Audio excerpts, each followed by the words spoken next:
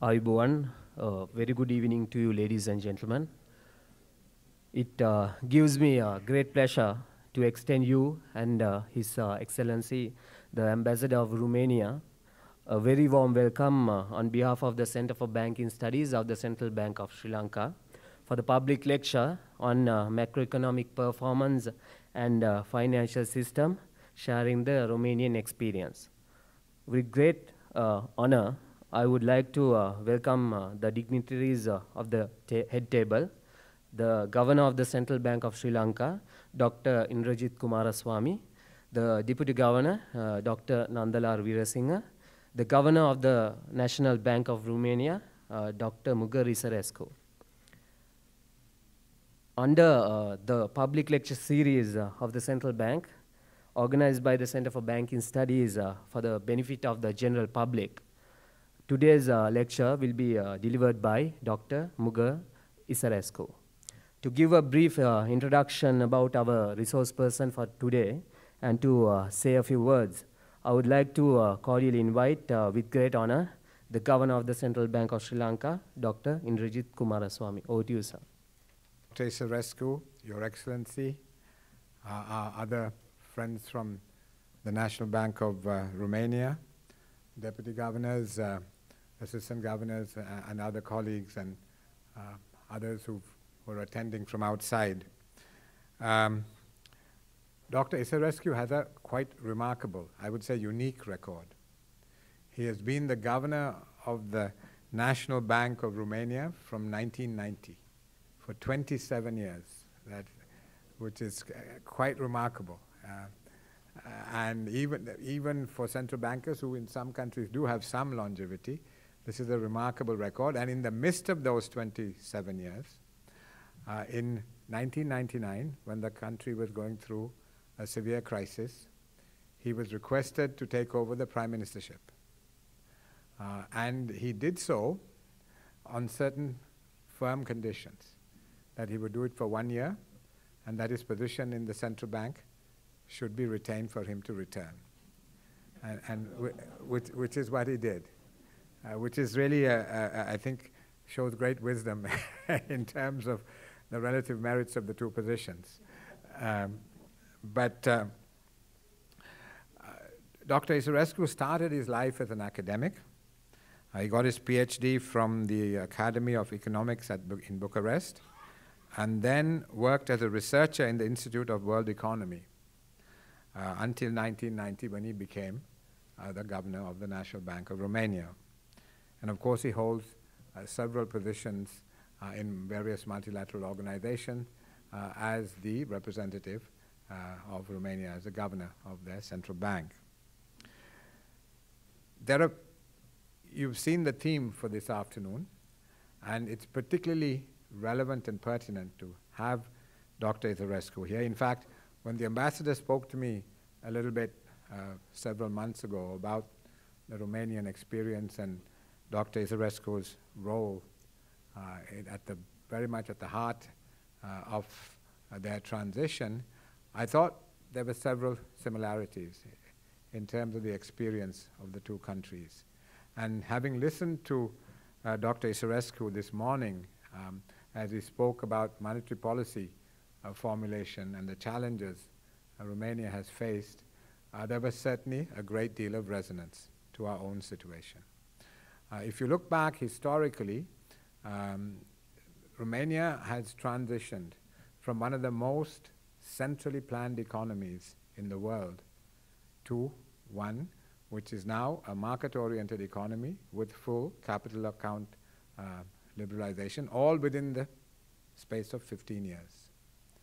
And I think when you listen to Dr. Isarescu's narrative this afternoon, you will understand how they were able to cope with many challenges in going down that path. Now, our path has been far more mixed. Our record has been far more mixed. We started upon our liberalization in 77, 78, as you all know, but we've kind of gone forward, come back, gone sideways. It's been a far less orderly process. But why it's going to be particularly interesting to listen to Dr. Isarescu is that from listening to him this morning, he has a tremendously practical and pragmatic approach to policy making. And having been really, really at the heart, at the center of policy making, during the period of rapid transition in his country, he really understands the nuts and bolts of how to manage reforms, how to manage a reform process. Because the theory is all very well, but developing the consensus, developing a constituency for reform, explaining reform to first the polity and then to the people at large, these are all challenges as he has been through firsthand. And so listening to him, because all of us have probably read the theory, we understand that. But how you manage reform, how you push reform forward in a consistent and concerted way, as they have been able to do in Romania, from a very low base to begin with, because President Ceausescu's time was a pretty harsh time for Romania, but they've been able to recover. They are attracting about 6% of GDP as FDI every year. They've got reserves of 40 billion, which is 6 months import cover. So these are fundamentals they've been able to achieve through their reform process. So it's going to be very interesting to listen to you, Dr. Isarescu. Please.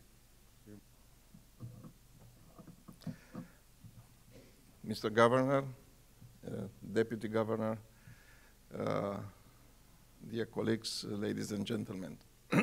First of all, I have to thank you very much to the Central Bank of Sri Lanka, to the Governor, to the management for the invitation to be here, to address you, and to have the opportunity to visit in a short period of time, but anyway, to visit your beautiful country. And I like also from the very beginning to thank you a lot, Mr. Governor, for your warm hospitality, and to invite you in public, you, Deputy Governor, executives, to come also in Romania and to pay a visit to my country and to the National Bank of Romania, the Central Bank of Romania. I heard that the floods in the recent days had some victims, and I like to express our deep condolences for the victims and to convey to you our solidarity. Now, regarding my presentation, let me make 2 remarks. First of all, that in the morning I was focused on monetary policy, and we discussed different aspects of monetary policy in Romania, and I was focused also on the inflation targeting because I heard that it's an intention to move towards what you define a flexible inflation targeting here in Sri Lanka. And I said that we call not flexible, we call a light inflation targeting, but it's more or less the same. Now, the presentation is a little bit different. It is on general macroeconomic performance in a financial system, and as you see in the title, sharing Romania's experience. And the second remark is that I have a message I'm going to tell you from the very beginning for this presentation, is that when the imbalance is built up, accumulated, there is no other option but in a form or another to adjust, which any adjustment is painful. Generally speaking, from our experience, when the adjustment is postponed, became more painful. But how to adjust depends on the local circumstances.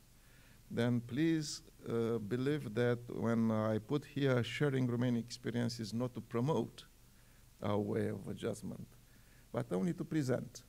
And for you to take what you consider to be, to say, significant for your experience. Then, at the beginning, a content of my presentation, I will say a few words about Romania, just to know something about my country, to tell you how in Romania, that I'm not going back to my very beginning when I started like a governor 27 years ago. You are right, Mr. Governor, that I was graying in our institution, and you said that this is remarkable. Generally, graying is remarkable, I could say. But I took the starting point not when we started the reform in 27 years ago, but quite before joining the European Union, 2005, 2006. And when it was, because also a kind of euphoria, it was accumulated imbalances. And after this, I will say some words about how we did with our adjustment process, which was from the very beginning. I will repeat myself. It was painful. I couldn't recommend do exactly this. That is a purely political decision. The central bank is necessary to be involved because it's part of this adjustment. But the local circumstances are very, very important. And it's only, when I said correcting macroeconomic imbalances in Romania, is only to present to you, again, is not to promote our way of adjustment. It will be your way of. After this, I will going to tell you that the present macroeconomic standing is pretty good, that it was put with this adjustment the basis for sustainable economic growth, but also now we are facing challenges. That my message here is another clear message. Don't believe that once you did the adjustment, you are not facing another challenges. The challenges could appear all the time, and you have to manage, to have to keep solid hands on managing the economy, because quite if the situation inside the country is good, external shocks, sometimes difficult to predict, could appear, and you have to manage. You have to be like a pilot to manage all the time. The automatic pilot in the central banking generally is not at all easy to be done. Quite in a country like Romania, where we are in the European Union, and we have a kind of automatic pilot because we are in a union. But we have to manage. This is a good message which I could promote. After this, I will say some words about monetary policy and banking sector, just because it was there, but anyway. And I will put also some conclusions. Now, about the country. We're a country with a population like here, around 20 million inhabitants.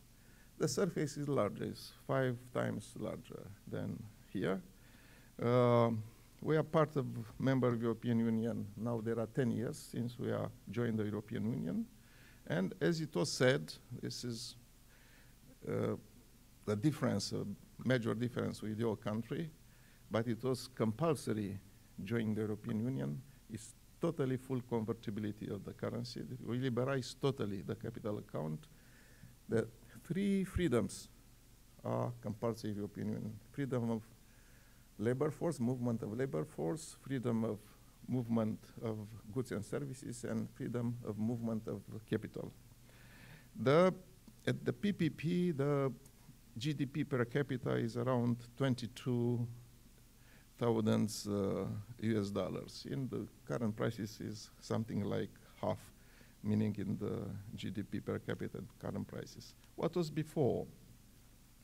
Before, and particularly after, it was clear that Romania will join the European Union, and it was clear that we are going within NATO. We've got a kind of umbrella of security from NATO adherence.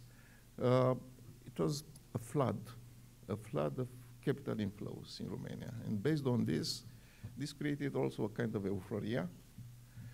For policymaker, generally, when the euphoria developed, it's good to be like a warning element, because euphoria could create imbalances. That's a general rule in the life. We had a very rapid economic growth. The average was more than 6% for 2001-2008 period before the crisis. We had, before the crisis in 2007, 8% economic growth was pretty rapid. a boom in the credit, for example. We had 1 year with 80% growth rate of the credit. And particularly because of capital inflows and because of this euphoria, we are now part of European Union with a forex credit, which was like a trap. It was the perception is that we are in a virtuous circle, and actually the forex credit developed to be a vicious circle, creating problems, appreciating currency.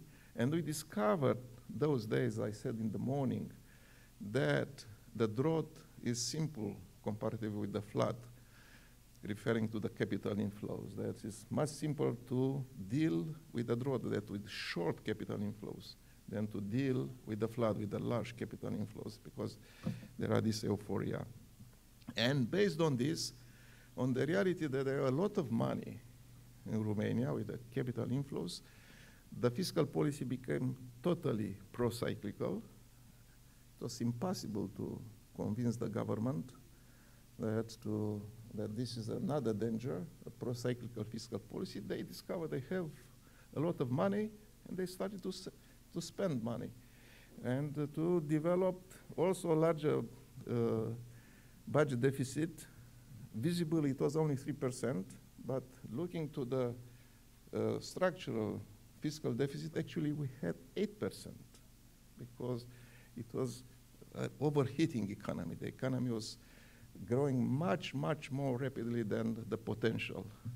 And you know that this is like a hidden deficit and appear at the surface only when the crisis erupted. And we discovered that there are 9% fiscal deficit when the crisis erupted. Before, nobody believed that this is the truth. We had also external disequilibrium. It was also the mood of the period. I story also to our colleagues in the central bank how it was the mood that I discussed with the president of a large American bank, and he asked me, "What are you doing here, Governor?" I said, "In 2007, I prepared the country for not to have a hard landing because we have 14%, 1/4 external deficit. And what you are doing?" I said, "I prepare for soft landing, not to have a hard landing." "Why to land?" he asked me. "Did you hear about continuous flying?" And this was the mood before the crisis, that he said, there are a lot of money in our world. You have only to discuss with us. Actually, he came from Greece those days. Only to discuss with us, and we have to finance.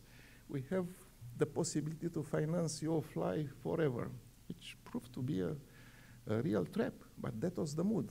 Now we have forgotten that before the crisis, that was the mood.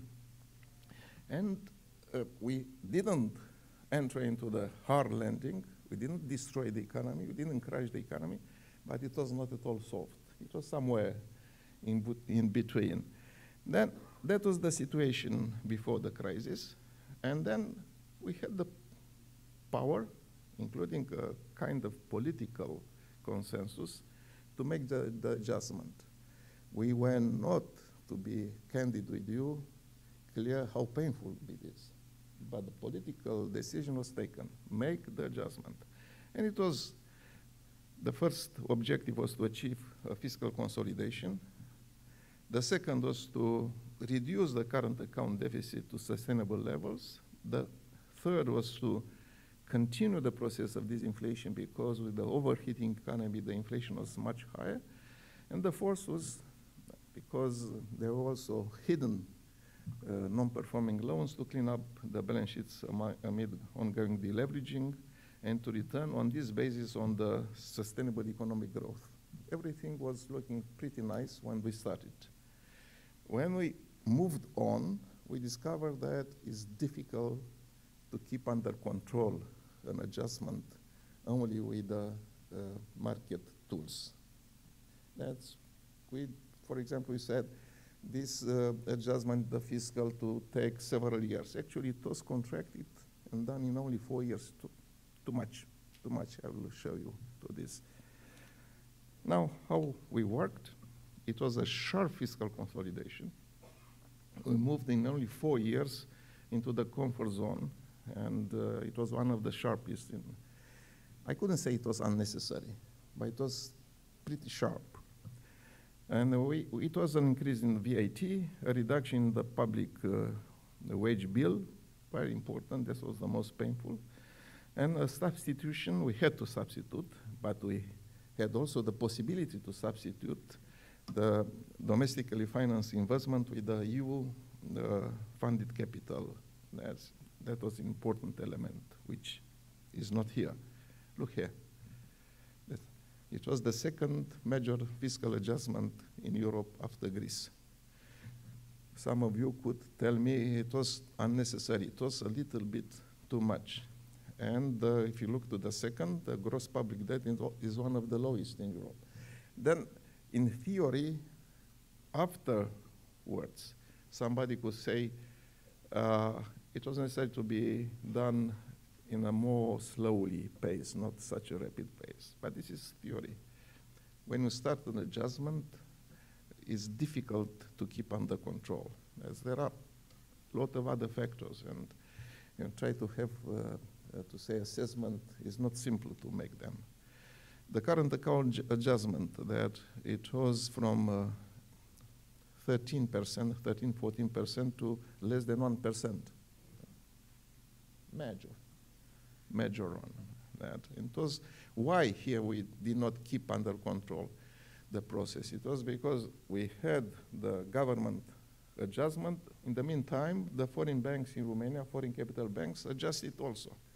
And we tried to keep control on this process of deleveraging, difficult to be done. And here, how the crisis worked. Not only Romania, but in Romania, perhaps more than in other countries. It's also a problem of credibility. That it was a kind of sudden stop in capital flows in 2009, and we had 2 waves of adjustment. The first one was from 14, 11, 12% to around 5%. We considered this was enough and necessary, but a second adjustment process appeared in 2012, 2013. It was the second adjustment, and this was a kind of positive one. It was based on the structural reforms which appeared with the adjustment process. And it was well financed because we had European money. Here is another graph which will be important for you if you are interested. How the adjustment process, the episode worked. I could say, and this is the title, that the first episode was a cyclical one with a reduction in production. The second episode was very interesting. The economy started to grow up, and took speed, and at the same time appear an adjustment because of more rapid growth of the exports. If somebody could take the second episode like a lesson, this is good. If the economy has also the power to make the structural reforms, and there are incentives for making structural reforms, you could have both, economic growth and the adjustment, and this is the best way to move. Now, from now on, I will present you very rapidly where we stand now and what are the challenges we are facing. The first, we kept in a way the adjustment, but because perhaps, I said, perhaps it was too rapid one, a kind of reversal of fiscal and external balances appeared. That it was something like this. We moved from 40% to 1% external adjustment, and after this, return to 2-3%. It's good, it's bad. Here we have to keep in mind that the control of an adjustment is not a simple process. On the fiscal, we moved from 9% in 2009 to 1% fiscal adjustment, and after this return to 3%. Here it's very important to see that the reversal of the fiscal adjustment is perceived badly from external power, particularly from European Union, because they prefer to have, like in France, you know, from 6% gradually to move to 3%. Now we've got a warning from European Union because we move back from 1% to 3%. Fiscal policy, unfortunately, remain a problem that is not simple for any government, and I'm not, I was in the government, I was prime minister for 1 year, and I understand the independence of a central bank like a continuous dialogue with the government, not like a lack of dialogue and the isolation of the central bank somewhere into the ivory tower. That's to keep the dialogue. That totally understand the way of judging of the politicians, particularly because I was there. To explain to them how dangerous is a pro-cyclical fiscal policy is not at all simple. I don't know how it's here, and it's good that you did not explain to me. I'm not curious if you have any problem. But generally, we remain in a kind of pro-cyclical stance. Look to this graph. When the economy was growing rapidly, we stimulated the economy, the fiscal policy, and when the economy started to decline, it was a sharp correction. Now the economy is moving again up, and the fiscal policy became also stimulating. Then we had, with the monetary policy, we had to be counter-cyclical. But it's not the same. The policy mix between fiscal policy and monetary policy, saying in the simplest way, if the fiscal policy is pro-cyclical, let's make the monetary policy anti-cyclical, to say, is not the optimal way.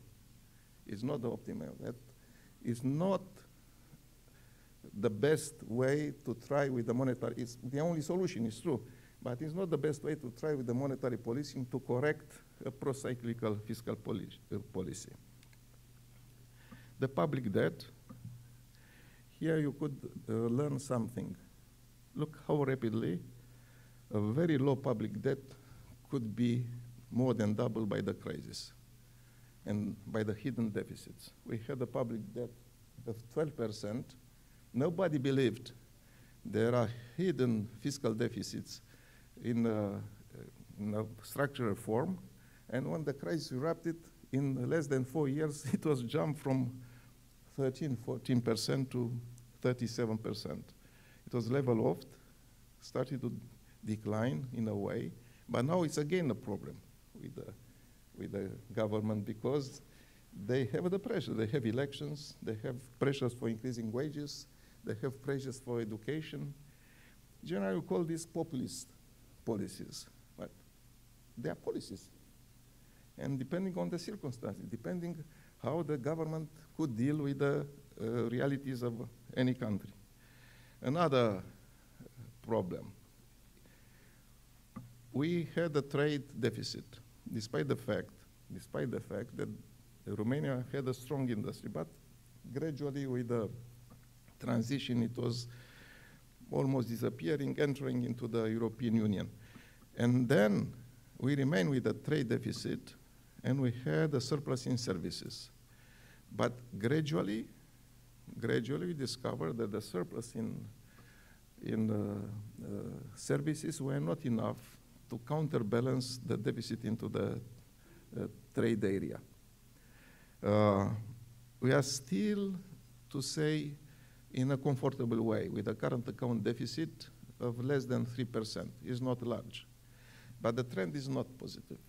That this country, in a form or another, is necessary to stimulate investment, to level off the consumption, and to, if not to reduce, to contain the trade deficit. And look to this. Where is the explanation that the exchange rate is stable? Because it was a question here. That's, Governor, what you did. We did this. That we had a current account deficit and non-debt flows in the form of FDIs, foreign direct investments, and EU capital transfers. We have this chance to get some donations from European Union, were larger than the current account deficit. Then something like this, I will put in rough figures. The current account deficit was 1%, 2%, 3% in the last 3 years. Not large, but enough to create problems on the forex market. But on the other part, capital inflows, stable, autonomous capital inflows in the form of non-debt flows, meaning that FDIs and the EU capital transfers were 2 plus 2, 4%. And then it was larger than the current account deficit. What is the meaning of this? A totally liquid, fluent forex market with a full convertibility, plus a surplus which was working in a way for appreciating currency, but it was the case and opportunity for the National Bank of Romania to buy forex and to increase reserves. Look here, reserves decline a little bit, and after this increase again. The total external debt more or less kept under the control, and reserve adequacy, meaning all the indicators of the reserves in a pretty good position. Governor, as the question was in the morning, this is a miracle. Actually, it's not a miracle. It's to have a well-financed current account deficit, if it is a deficit. Gross performance. The gross performance was something like this. In the first 2 years when the recovery appeared, it was a low growth rate, but export-led. In my view, like to say policymaker in the central bank is true. This is the solid, sustainable way to move. But it was not politically sustainable. All the governments after 2012, 2013 looked to stimulate, not to stimulate consumption, but to increase wages, to give more to the consumption, not to the investment, because there were elections, because there are demands from the public. They said, okay, it was a lot of pain during the adjustment to something also for the population. And they did. And subsequently, the economic growth was higher, which was working pretty well, but based on consumption, meaning external deficit, which was large, and fiscal deficit, which was larger. A problem, a new challenge. Is here exactly what I said. Economic growth speeding up, no? And on the other part, on the right side, recovering all the GDP loss during the crisis, a rapid increase in the GDP, and now look at this. With consumption replacing net exports as the main driver of growth, against the background of loose fiscal income policies, we started to have larger fiscal and external deficits. A new challenge. How to deal with them? We are going to see into the future. Services have become the most dynamic sector of the economy, and related to the trade, as I discussed about the trade between Sri Lanka and Romania, now our main export item is the auto. Romania became one of the main producers of auto in Europe after Slovakia, with two major companies or two major brands, Renault, Dacia, the Duster, and Ford. Regarding the price stability, another challenge, a new challenge. The inflation was pretty low. In Romania, it will show this. There were so many external shocks that despite the fact that we are inflation targeter, we never met exactly the target. And then this is supposed to lose credibility because it was, first of all, increases the VAT and indirect taxes. After this was a reduction. We started with drought and with the increase in the price of food. And after this, in Europe, it was the affluence of the food. It was the embargo on the Russia. A lot of exports of food products from Europe, which were supposed to be in Russia, invaded the local markets, and the price of food decreased. Then from inflation targeting point of view, it's like a perfect storm. But this time not inflationary, it's deflationary. And we enter with total surprise. Nobody had a forecast, Governor, about this. We enter into not a deflation, a negative inflation, but the public perceived this like a deflation. And the deflation with what? With a going upward economic growth, with a larger deficit, with the increase in the wages, no other indicators instead of the price movement were being deflationary. But the public perceived this like a deflationary. We had negative, actually, inflation rate. And look to this. It's impossible not to have credibility problems with such ups and downs because of external shocks of the consumer price. And what we did, we moved in the public and saying the trend is important. And actually the trend was that the inflation moved from 8% to around 0. And we try to keep around 0. If you look to the right wing graph, you'll see that all the factors influencing prices were external to the policy of the National Bank of Romania. Then an advice for the Central Bank of Sri Lanka: if you are going to inflation targeting, be sure that you could control with the interest rate movement to say total complex index of consumer prices. If you have, for example, like in Romania, when we started, 40% food into your CPI, it's important to know if moving the interest rate could influence in any way the price of food. If price of food is not determined by the weather, by external factors, or how it was the case of Romania. These are the global deflationary shocks. Another important lesson from our experience: the relationship, the Philip curve between core inflation and output gap were moving down, became much weak. It was a weakening relationship between core inflation and output gap in the last years, and largely due to the higher relative importance of external factors. You'll see how it was 10 years ago, the curve showing up, and how it is now. That I said a lot about counter-cyclical monetary policy is not, again, the optimal mix of policies. When you have pro-cyclical fiscal policy, if you like to have counter-cyclical monetary policy, is not the best way, but we had to try to compensate the pro-cyclical fiscal policy. This is not the last, but anyway, one of the last lessons I like to send to you with all the instruments. In an emerging economy, if you try to use only interest rate to keep price under control and to deal with all the problems we are facing with, you are more or less in failure. More or less in failure. That is not only Timbergen principle that you have to work with many instruments. It's also the fact, I don't know how it's here, but in Romania, the central bank could be the scapegoat for everything. That we had to work not only with the price stability. This before becoming like a secondary target for central banking, we work with financial stability.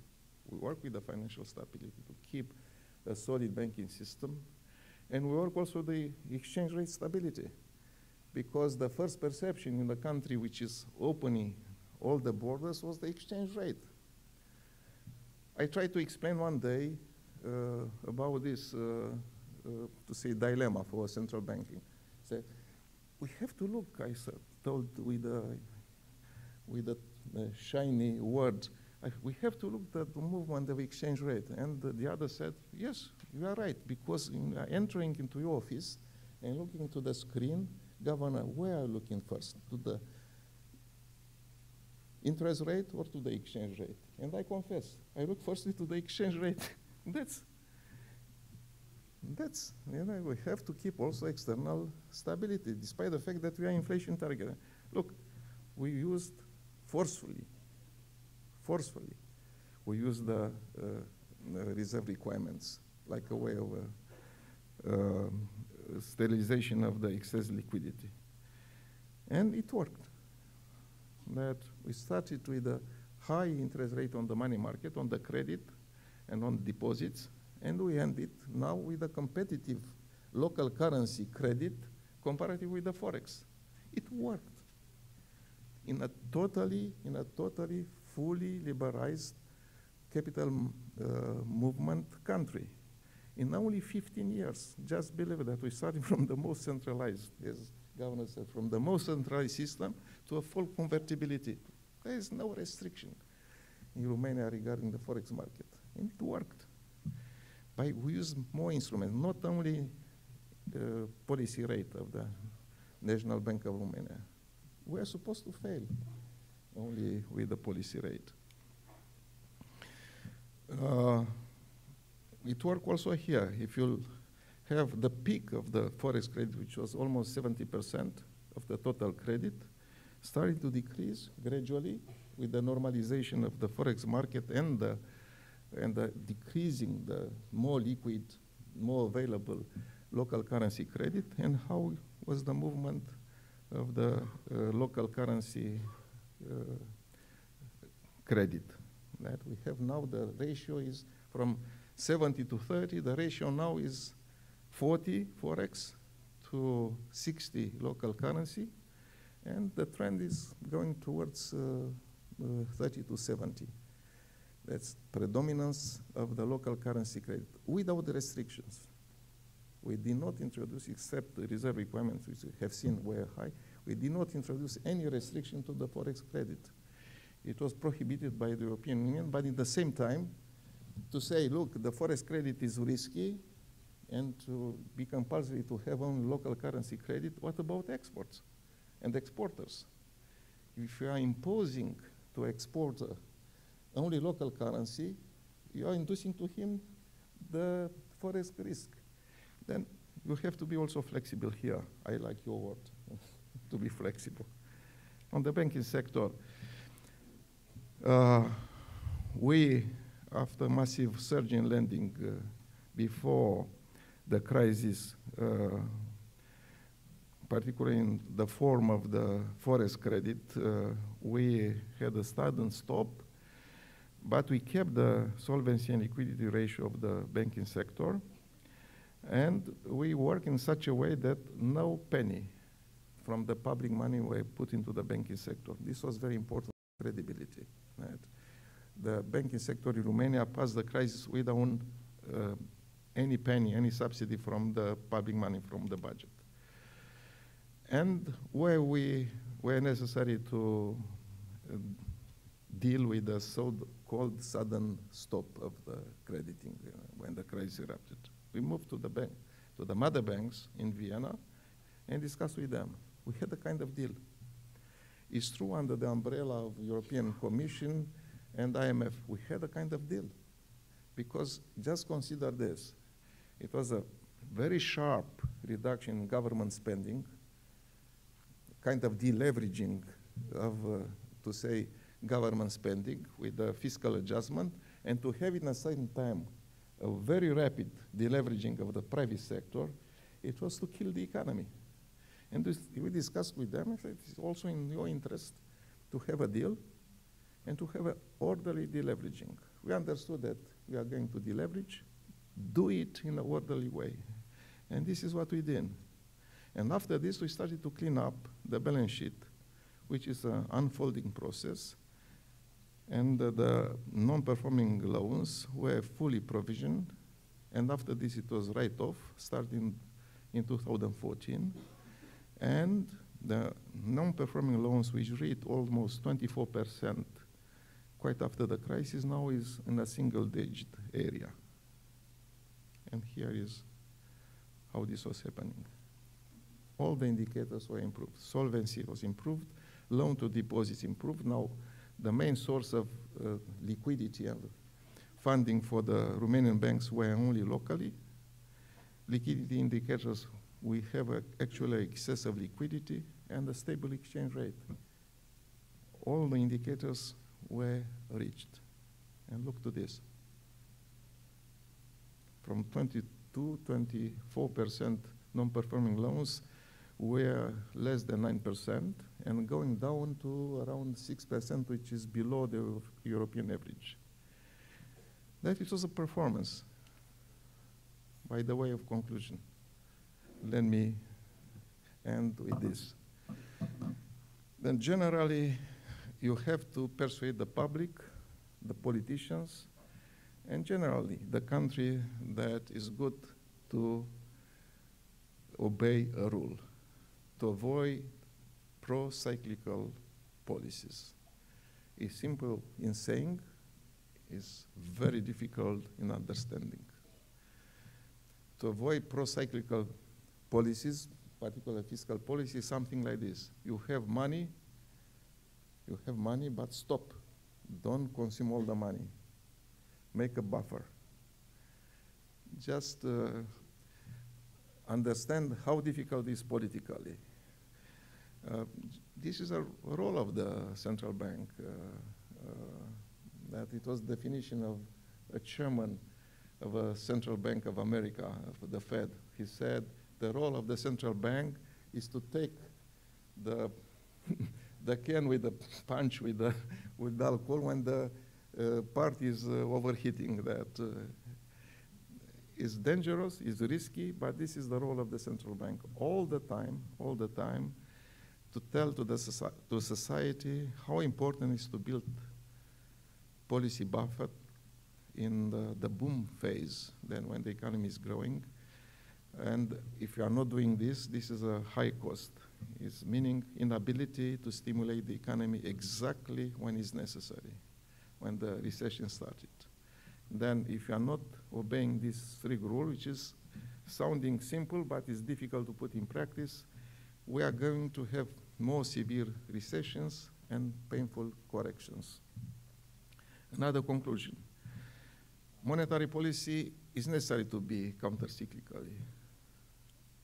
Theoretically, it's said that the best monetary policy is neutral, but with one condition: if the fiscal policy is counter-cyclical.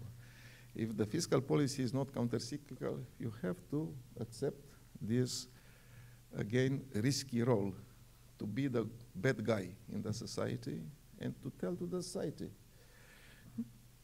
depending on you, governor, to say the fiscal policy is not good or so on. That I never said this. I said that is risky. In the public, I said it's risky. I kept all the period since I was in my position, good relationship with the finance minister. I never enter into an open conflict because the public will not understand. You have to enter into a public conflict with the Minister of Finance, the public say, who is right? And this is not the way to solve that. It's only to create confusion and upset the society.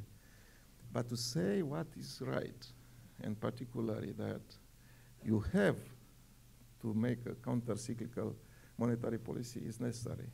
And to remain like a bad guy. We are so much criticized in the Romanian society all the time. But we kept credibility. It's incredible that we kept credibility, that telling to the society the truth. You have to be counter-cyclical. Otherwise, the cost will be more painful. On the financial sector, on the banking sector, prudence is very important. Prudence is very important. We passed the banking crisis. Nothing is worse than a banking crisis. I lived during a banking crisis. Could be a disaster. That a banking crisis, a financial crisis, is necessary to be avoided by all the means. And for this, it's necessary to be prudent. And generally, to be sure that public money are not going to the banks. Banks and bankers are not very beloved. We have to accept this. I understand that there are a lot of bankers here. This is our fate. When we are everywhere, in particular now in Europe, we are not very beloved. But we have to be respected for our job and particularly for our intermediation. And for this, it's necessary not to go to public money and to move to the public money. That's because if this is the situation, the hate could become much more furious. And like I could say, a conclusion from our experience is that we managed to reestablish macroeconomic equilibrium.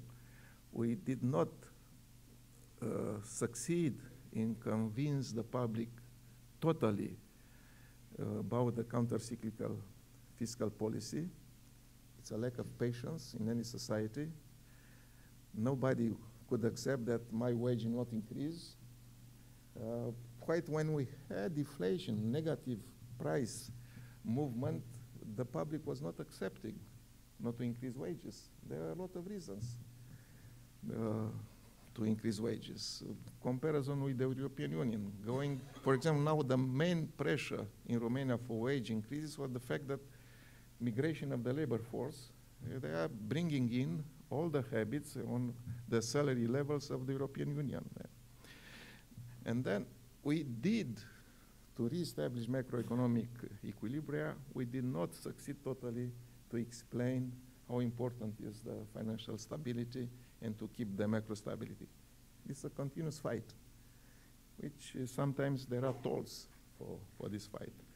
And the last but not the least, and is also very important, is to avoid a repetition of the past boom and bust cycle, which requires a coherent policy mix.